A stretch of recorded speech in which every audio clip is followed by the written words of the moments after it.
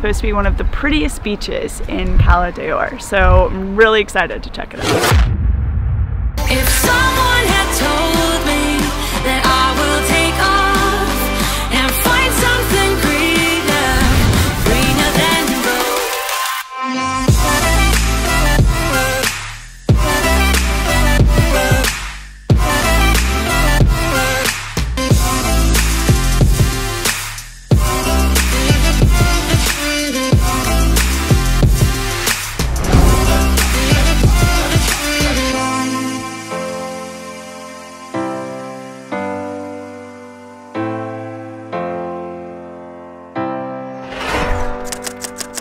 Buenos dias, guys, from Cala D'or, España, which is a beach town here on the east coast of Majorca.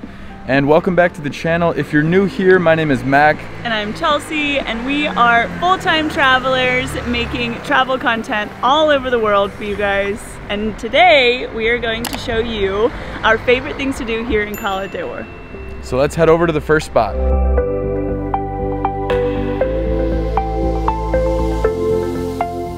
Alright guys, so we just got to Cala D'or Majorca, which is our first of a few beaches that we're going to show you in this video. When you get to the beach, you go down some stairs and you pass by a shop, a restaurant, so you have your options if you want to get some snacks or some drinks, and then you get onto the beach and they actually have chairs and umbrellas that you can rent.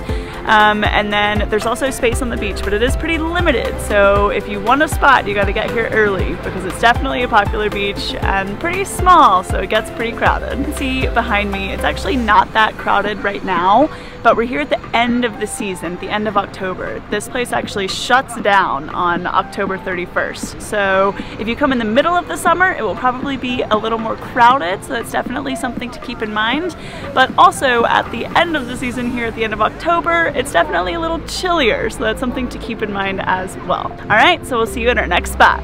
So we're on our way to the next spot in Cala D'or, and one of my favorite things about this place is you can basically walk to any of the different attractions around the city in about 10 minutes, or maybe more for some of the ones that are slightly further away, but it's a very walkable beach town here. All right guys, so now we're at Cala Esmeralda, which is supposed to be one of the prettiest beaches in Cala D'or. So I'm really excited to check it out.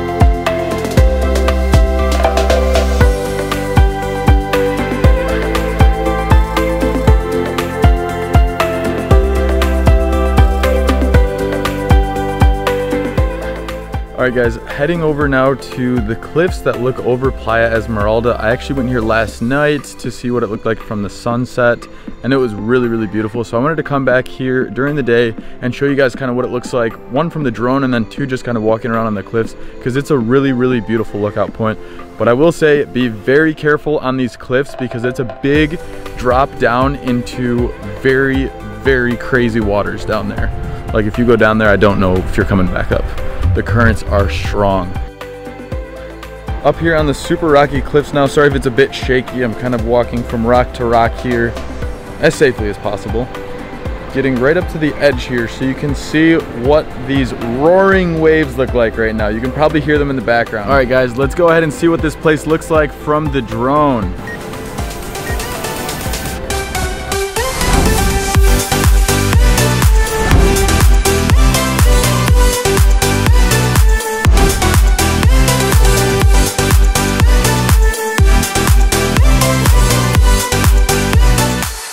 Alright guys, as you can probably get an idea now from seeing that drone footage, these waves are insane out here. It's so cool though. Like I said, I was here at sunset last night and I had to come back one more time, not just for the footage, just to see how beautiful this spot was. So definitely come hang out at this spot if you're here in Cala D'or because you will thoroughly enjoy it. So guys, while we're walking to the next spot, a little bit more about Cala D'or. It is a town of about 3,800 people.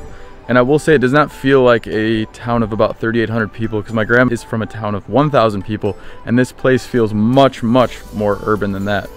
And so you're probably, you know, guessing if you know Cala D'or anyways, it's a big beach town, right? So it attracts a lot of tourists. They have a lot of hotels, Airbnbs, all different amounts of accommodations to be able to take in a large amount of tourists for only a certain part of the year. So there's about 3,800 people that stay here year round. And I have another video talking about when is the best time to visit Cala D'or, when is it the most touristy, when is it really hot, when is it really cold and rainy. And I'll link that in the description below if you want to go ahead and check that video out as well. So anyways though, yeah, Cala D'or is a really common beach town for British, German, and mainland Spanish people to come and visit and have a nice vacation here. This is more of a beach town that is quite well known rather than, let's say, maybe a secluded, not as well known spot. But I mean, with that, you have your pros and cons to both sides. I think a lot of the people that are looking up this video know that with a really nice beach town like this that's well known, you get a lot of great restaurants around here. You have things for the whole family to do. And then, yeah, if you want to go out for a couple beers, it's not any sort of wild nightlife, but you can at least go and have a nice time in the evening with an array of different restaurants that you can check out within this small little beach town. But we'll see you guys here at the next place, which is Cala Gran, the next beach we want to show you guys. So the next spot we're at here is the Cala Gran beach, which is one of the beaches that's closest to the city center. So you really have that convenience if you're staying downtown. It is one of the smaller beaches. However, I wouldn't say it feels as small as, for example, Cala Ferrara, the first one we showed you, because the beach extends so much further back towards the city that you have more laying out room. But the actual width of the beach is actually quite small. And especially during the high season, right now it's, you know, mid-October and the beach is still pretty crowded. But I can imagine in the middle of the summer when this place is filled with tourists. So definitely get here early enough so you can get a spot really close to the water.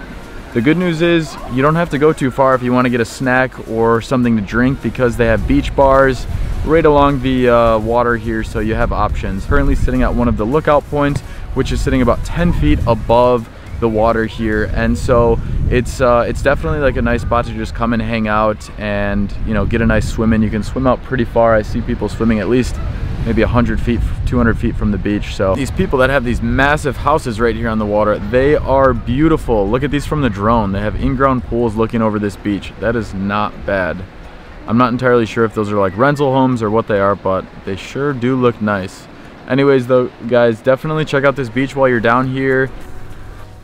So guys, those first 3 places we showed you were beaches, and the next 2 places we're going to show you are something else. It is pretty funny to be walking through this town though, and like all of the restaurants and everything has like nobody there. So it feels kind of like a ghost town, because like I've said a few times already, this season ends in like 5 days. So a lot of restaurants are even already closing down because there just simply isn't much business left at this point.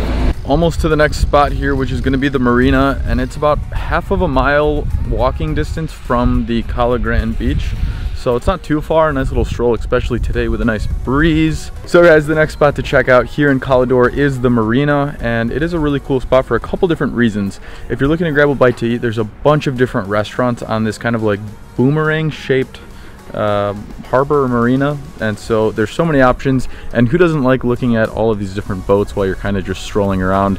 Cool spot, definitely check it out. And also just one more thing to mention here, if you want to rent a boat while you're down here in Cala D'or, come down to the marina, because they have quite a few different advertisements around here to grab one for the day. And there's also boat tours as well that I saw. So if you don't want to get your own boat, you have that option too. So guys, unfortunately I won't be able to actually show you the 5th thing to do. I was worried this was going to happen because we had 7 days here and only a couple of them had sunshine. But the 5th thing is the glass bottom boat. So the glass bottom boat will bring you to a few different destinations depending on where you want to go. It's 25 euros for adults and 14 euros for kids. And it's really a nice thing to do because it's quite affordable, I'd say, especially if you're coming with a family, for example. And you can go ahead and see different areas along the east coast of Majorca. Some of the other beach towns are some of the options. And then while you're cruising from spot to spot, you can see the fish swimming under the boat, which is quite cool. But yeah, guys, that's pretty much it for Cala D'or. There are other things to do around here. I think there's like 5 main beaches to go to. We just went to the 3 that we thought were, you know, the most exciting, the best looking, and, you know, all the other qualities that makes the beach the best beach.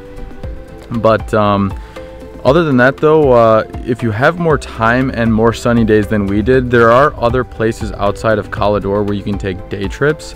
And so definitely check some of those out, because it might be something fun to do if you want to get out of Cala D'or for a couple days. So guys, as always, thanks for watching. If you like this video, hit that thumbs up and hit that subscribe button. My girlfriend Chelsea and I are going to be traveling all around the world for an undetermined amount of time, and we'll be bringing you a bunch more videos like these where we want to give you the tips on things to do, good travel deals and, you know, best times to visit different locations and a whole bunch of other travel content that we think can help you with your upcoming trips. So definitely hit that subscribe button, and thanks for watching. We'll see you guys in the next video.